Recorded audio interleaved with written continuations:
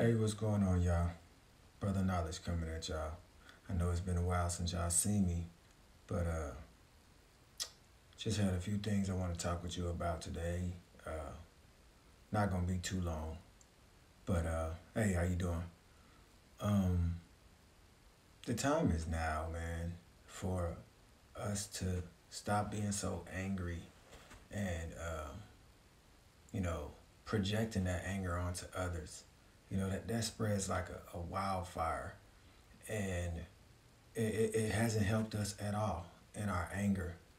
But I mean, when we do stuff out of anger, it doesn't help us at all. It really messes us up, messes our children up, and it doesn't look good at all. It's not a good look at all. It really makes you look crazy. But I want to read the Father's Heart Ministry to you. So the Father says today, my fear insulates you from my wrath.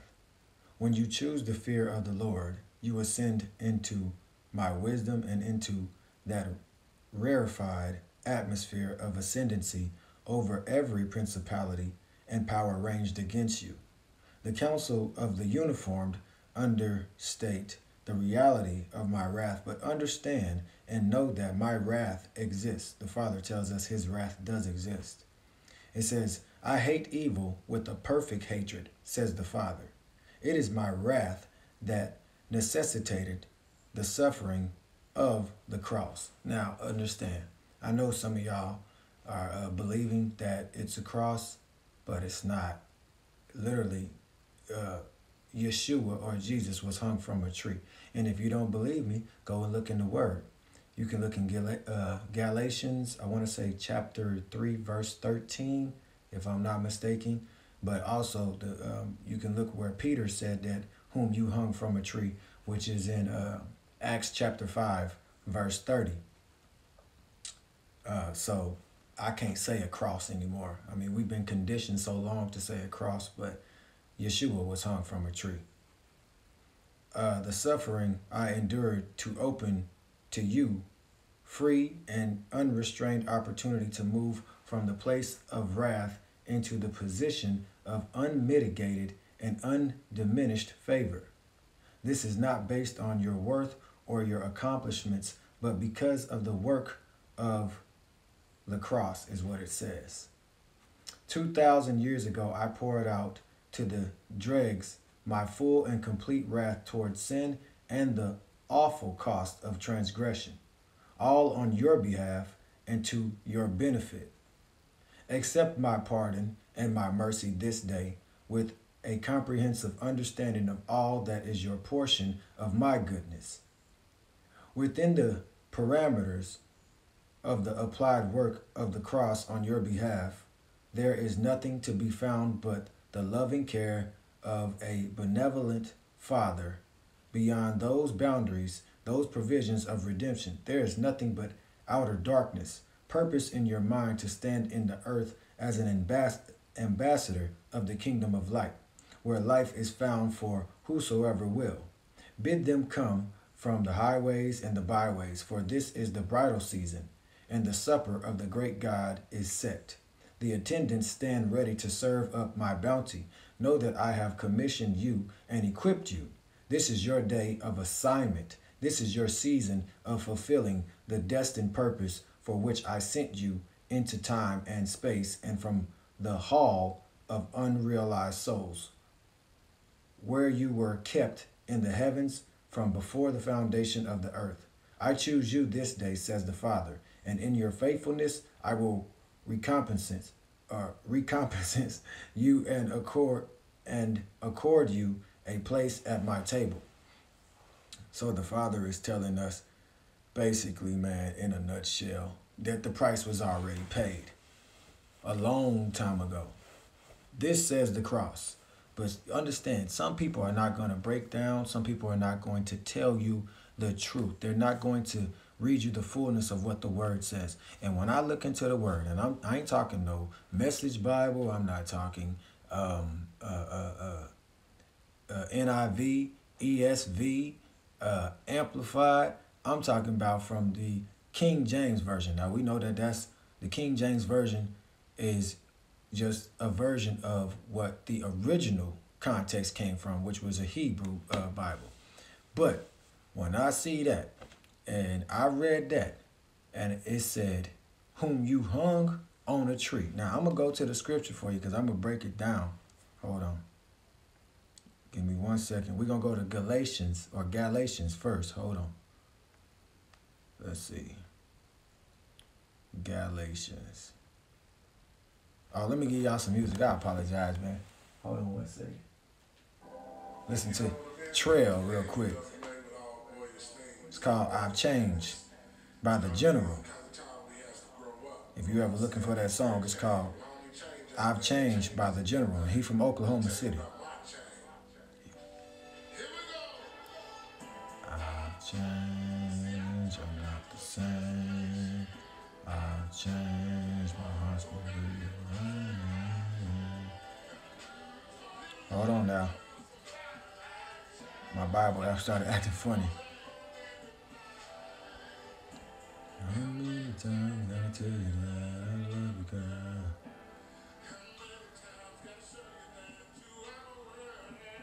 Okay, this is what it says. In the King James Version, it says, Christ has redeemed us from the curse of the law, having become a curse for us, for it is written, cursed is everyone who hangs on a tree. Cursed is everyone who hangs on a tree, that the blessing of Abraham might come upon the Gentiles in Christ Jesus, or Yeshua Hamashiach, that we might receive the promise of the Spirit through faith. Okay, so you can go look in Galatians chapter 3, verse 13. Now, again, we'll go over to Acts also, Acts chapter 5, verse 30. And this is where Peter tells you what happened. Chapter 5, verse 30. When I read this, man, it broke my heart, because I feel like I've been lied to all my life, you know, because I didn't go and study for myself, you know, and a lot of preachers and teachers of the word that say that they are that, you know, it's just been passed down from generation to generation to generation, you know, the what we would call the curse, or the curse. It's been passed down from generation to generation because none of them even studied to show themselves approved. Why is nobody telling us that Yeshua, Jesus Christ, was hung from a tree? Why?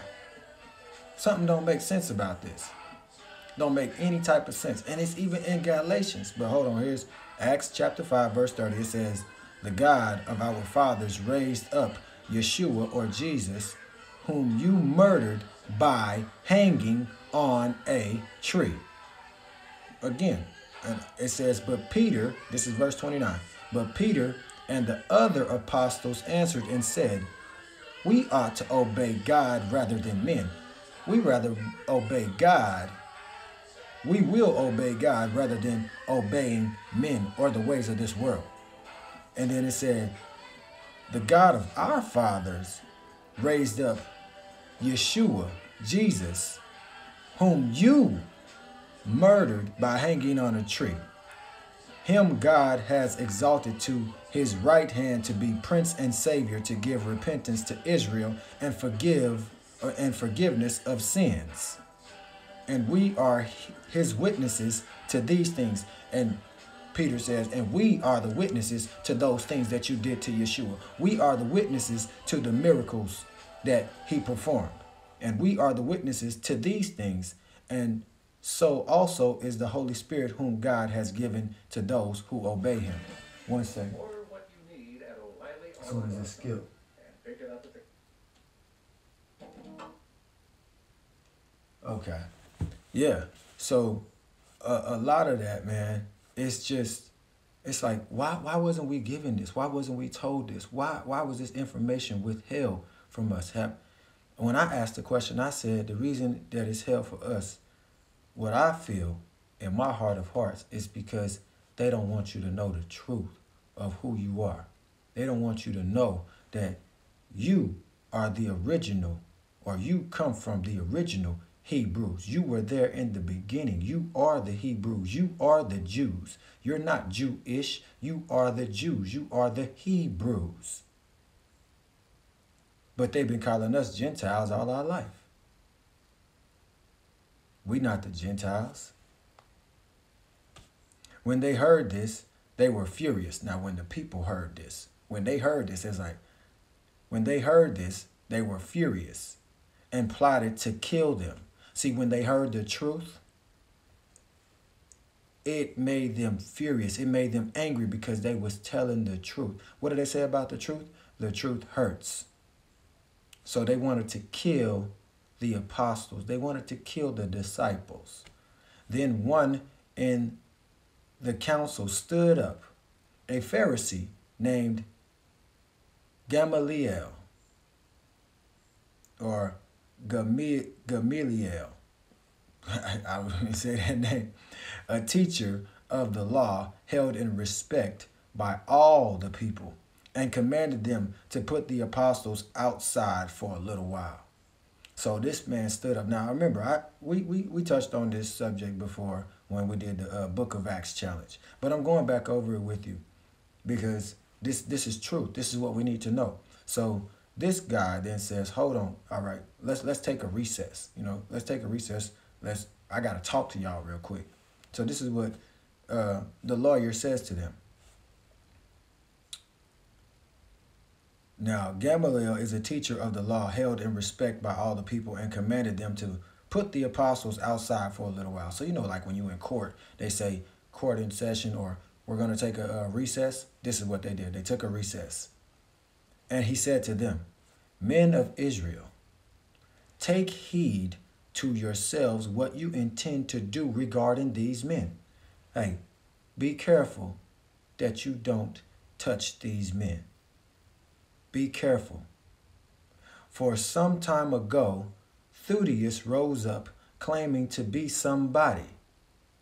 A number of men, about 400, joined him. He was slain, and all who obeyed him were scattered and came to nothing.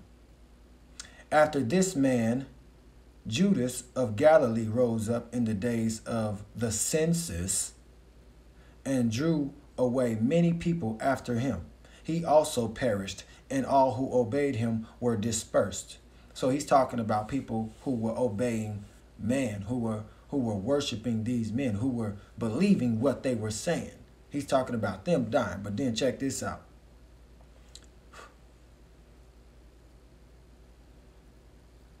"And now I say to you, keep away from these men. Keep away from these men and let them alone. Let them be. For if this plan or this work is of men, it will come to nothing." So he's saying, like, basically, if this is of men, if it's just like the ones that I just talked about, then it will come to nothing. But, this is what he said, "But if it is of God, you cannot overthrow it. You cannot tear it down. You cannot touch them, lest even you be found to fight against God." What that means is you will be trying to fight against God. And lest means the fear of, the reverence of, the respect of. So don't be fighting against God's people. Don't be fighting against God's people that's giving you the word, that's giving you the truth, that's giving you the wisdom and the knowledge that, the Lord has given them, that they have sought out. And they agreed with him. And when they had called for the apostles and beaten them, so now they called them back. All right. They agreed with him because, again, this man knew that if this is of God, you better not touch it. Don't touch them. Don't touch God's people. But if it's of men, it's going to come to nothing. It's going to do like everything else, man. It's going to die. So now they agreeing with him. Okay, we agree with you, but we going to beat them up first. We going to beat them up and tell them they need to stop this madness. Check it out. And they agreed with him. And when they had called for the apostles and beaten them, they commanded that they should not speak in the name of Yeshua or Jesus, and let them go. So they departed from the presence of the council, rejoicing that they were counted worthy to suffer shame for his name. They went away happy. And daily in the temple and in every house they did not cease teaching and preaching Yeshua Hamashiach, or Jesus Christ. So they kept on doing God's work. They kept on doing it. Now, what am I saying to y'all that are watching? I'm telling you, keep on doing God's work. God's work. Keep on spreading the gospel, the good news of peace. Keep on spreading that. Keep on doing that, man. And I ain't talking about for no money, for no fame, or nothing like that. I'm telling you, because, man, they ain't gonna be able to touch you with a 10-foot pole. Be happy with spreading the news, spreading the good news, and helping somebody else learn the truth, learn their history, their true history. It's very important. It's very vital for all of us. Now, what I was discussing today, I had to talk with my nephew, because I'm telling everybody, not just my nephew, but I'm hoping that this reaches some coaches and this reaches some of the coaches' players. The time is now, man. The time is now to stop telling these kids to go out there and knock somebody's you-know-what in the dirt. Y'all know what I'm talking about. To go out there and take his effing head off. Nah, it's time. It's not time for that anymore. I know we enjoy looking at, the players do that to one another, man. But you got to think about that player has a home to go to. May have, or they do have a family to go to. Even in the NFL, they have a wife and kid to go home to. They out there to get a check just like you. And they're not out there, they shouldn't be out there trying to kill one another, trying to take each other's head off. They shouldn't be doing that. If you knock somebody down, pick them up. Players, to the high school players, the middle school players, the elementary players, the NFL players, the NCAA. I'm not NCAA. NCAA. I know that went backwards, but to elementary, middle school, high school, college players, NCAA, and the NFL. Begin to pick each other up, man. You knock somebody down, pick them up. Don't try to kill them, man. Just, hit them and then pick them up. Be your brother's keeper, man. Because you never know what somebody going through. Everybody ain't no celebrity. All they business ain't out there. It could be people at home right now that's dealing with somebody that may be going through a coronavirus situation. The passing of their mother, the passing of their father, somebody passing away, somebody suffering. And they out there to make a career because they want to make their mother or their father proud. The problem is, a lot of people won't say that because coaches don't teach that. They teach a lot of hatred out there on the field. To hate the person way across the field. And that's messed up because we ain't supposed to hate. We not supposed to be hating them. We supposed to hate the sin, not the person. Coaches don't teach that. They teaching, what do they call that when they give them they teaching bounty. They teaching bounty. Hey, take them out, man. I got something for you. Nah, man. These scouts need to be looking for integrity, for good character, for good sportsmanship on and off the field. Because we know what you can do on the field. Yeah, okay. But what do you do off the field? Are you that type of player? Are you that type of man? Good sportsmanship on and off the field. Because look at the players that you have picked up now. We see players that have anger problems, that beat their women, that get drunk and think that they could just do whatever they want to do, get high and think that they could just do whatever they want, like they have no regards. Yeah, it's time to start looking at not just what they are on the field, but look at who they are on the outside. Hey, man, I hope that this message bless somebody, and I really do. I want coaches to start encouraging their players to pick each other up and stop teaching them to hate somebody across the field, because that could be your cousin, that could be your brother, it could be your family member. You never know. But again, it's about picking each other up. And that's not just in the sports world. That's even when you at the store, when you, whatever you do, wherever you at, man, if you see somebody down, pick them up. You know what I'm saying? Give them some word of encouragement. Tell them everything is going to be okay. Tell them to put their trust in God. Because your problems is not bigger than the God that we serve, our Heavenly Father, Abba Father, our Creator, who created us all. Amen. I love y'all. Blessings to y'all.